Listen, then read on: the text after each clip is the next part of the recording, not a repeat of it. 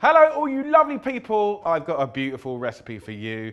This is the most incredible rhubarb and custard tart. It's soft, gooey, gorgeous, it's got crumbly homemade pastry. It is an amazing thing that you can make with your friends and family. So what I'm going to do is split it up into the three parts. We've got the pastry, we've got a custard, and we've got a beautiful rhubarb and apple compote, okay? We're going to make it look amazing. Let me show you how to make the beautiful compote of rhubarb and apples. It's a great combination. So first up, this is forced rhubarb. And I'm going to take the flowery end off, but the beautiful stalks, that's the rhubarb, is amazing.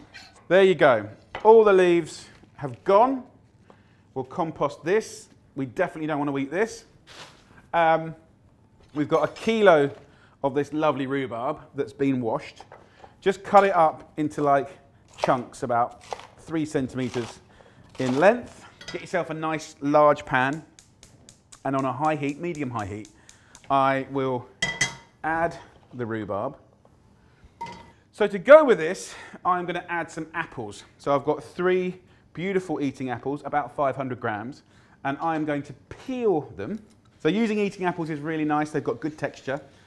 Each different type of eating apple has completely different flavour and texture. You need 500 grams. So peel them, quarter them, and then get rid of the core, cut them into 3 centimetre, then just cut them in half like that, big chunks. Stir in the apple like that. You can hear the heat happening now. 125 grams of sugar goes in, and then a little swig of water. Loads of liquid will come out of the rhubarb and the apple. It smells amazing. So I'm going to turn that down just a little bit, so it's just above medium. 15 minutes of cooking until tender. So for the custard, I want to go old school. In a pan here, it's not on the heat yet, we're going to go in with 500 mils of lovely milk. Grab yourself a tablespoon, not a dessert spoon. And we're going to go in with a level tablespoon of the custard powder. Do that 3 times, so 45 grams of custard powder. Just whisk in this lovely powder. Now I can put the temperature on. So into there, I'm going to add like 2 or 3 tablespoons of golden caster sugar and a good teaspoon or 2 of vanilla, right? So do it as much as you like. I'm going to put 2 teaspoons in, look at that. Just whisk that up. So in no time at all, as that milk comes up to a simmer, can you see how it's thickened? So as this kind of just cooks out for a minute or 2, have a look at this. Look, it's getting really bubbly. Look at the colour. Look at the colour. I'm taking the lid off because it's getting excited in there. So into this baked blind pastry tart, so you can see it's steaming now.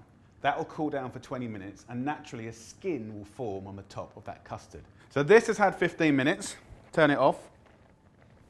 And we're going to pour it into that colander. Now, there's a reason that I do this, right? You've got the most incredible natural juice that comes out of this compote, okay? Look underneath and look at that beauty. That is extraordinary, right?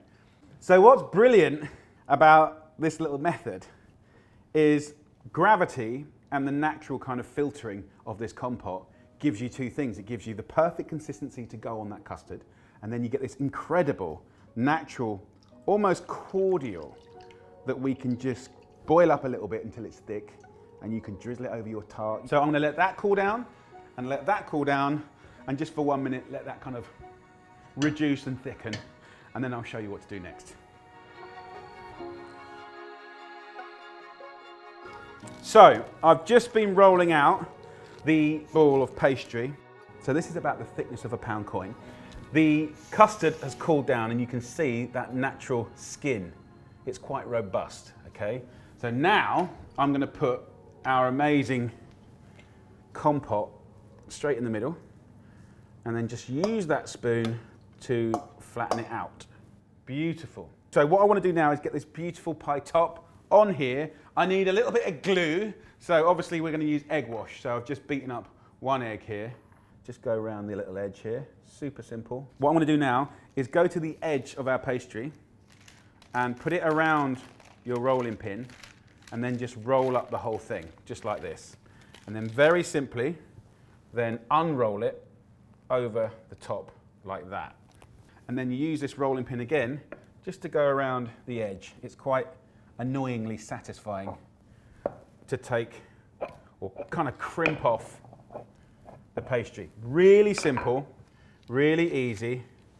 And then we can use this pastry here to make some decorations, right? So we're gonna dress this up now, and this is all optional extra stuff, right? Just take some almonds, flaked almonds, right? And a brilliant little tip is if you put some icing sugar, just a teaspoon or two, right? Don't need much, and a little bit of water, just a few drips of water, right? You mix it up like this, and it goes a little bit claggy. And if you sprinkle this over the top like this, when that bakes, these almonds will be the best almonds you've ever had. Then, have a look at this. I've got ahead of the game. How amazing they are, right? So, no talent has made this at all. I've cheated. So if you go online, you can get these little marzipan or pastry cutters. They are 2 a penny. They are cheap as chips. Let's have some fun with this. So I'm going to take a big one like this, go in, you push down, and then you must press the top bit like that. Then it comes off like that, and you just prise it away. And once you've got that, then we can lay this on our beautiful tart. Look at that. So we can do that with a few different shapes, and then I'll use the rest of these just to finish off this beautiful tart, and it just makes your rustic tart just look a little bit more special. Last but not least, a little bit more of the egg wash. You can give it a last little pinch of sugar. That's it, job's done. I'm now going to put this in the oven at 180 degrees Celsius, which is 350 Fahrenheit, for about 40 to 45 minutes until golden and gorgeous. You're gonna love it. So there you go, that is our incredible rhubarb and custard tart. It's gone gorgeous and golden. Look at the little almonds here. They've just kind of frosted in the most beautiful way. So look, let's just get into it, because I want to show you exactly what's going on the inside. You ready? Look at that.